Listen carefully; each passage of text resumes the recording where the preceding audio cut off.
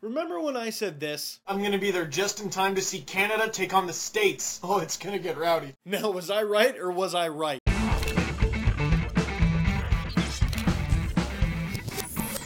Has anyone seen my voice? Canada defeats the USA 5-4 in the shootout in literally the most exciting game I've ever seen in my entire life. And I knew this was going to be a close game, but I was not ready for this. Just a couple minutes in, Stéphane Delarovere makes it 1-0 Canada. Wow, this is easier than I thought. Not so fast, Braden Shen takes a penalty and the States capitalize and they tie the game up. And the States special teams were something else tonight because not only did they get a power play goal, but they got a pair of shorties. Canada trails for the first time all tournament. That is until Jordan Eberle ties it up for Canada, the second returning member of the gold medal team last year to score. Then hold on to your hat, folks. The United States is awarded a penalty shot, and I don't think I've ever heard louder booing ever. Saskatoon, you guys know how to watch a hockey game, man. Luckily for Team Canada, Jake Allen is up to the task. He stops the penalty shot, and they can go into the third period with a tie game, right?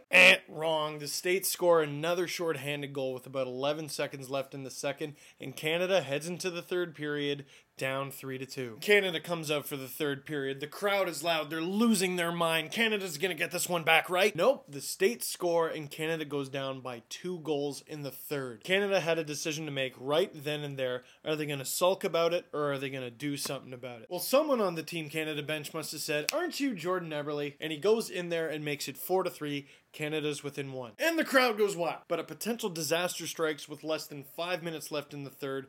Jordan Eberle, kid clutch, takes a penalty and Canada is down a man. But knowing that the States had already scored 2 shorthanded goals this game, Alex Pietrangelo said, "Anything you can do, I can do golder," and scores a beautiful shorty, top cheese. Canada ties it up. And the crowd goes wild again. I now have permanent hearing loss. What? And just moments after that, Travis Hamonic scored what appeared to be the go-ahead goal for Canada, and the emotion in the Credit Union Center can only be described as but nay, 'twas not meant to be. The goal was disallowed. The game went to overtime. Overtime solved nothing, and it goes to the shootout. Brandon Kozin scores on his shootout attempt, and now it's all up to Jake Allen. Allen stops him, and the entire place goes ballistic. And you want to talk about grit, you want to talk about determination, hard work, and leadership. Canada showed all of those things tonight in the comeback win. Was that Canada's best game of the tournament? Of course not. They know that, and that makes the victory more impressive. They picked themselves back up, and they beat the odds to win the game. Let me know what you think, guys, and I'm really excited to show you all the cool stuff we captured from this game.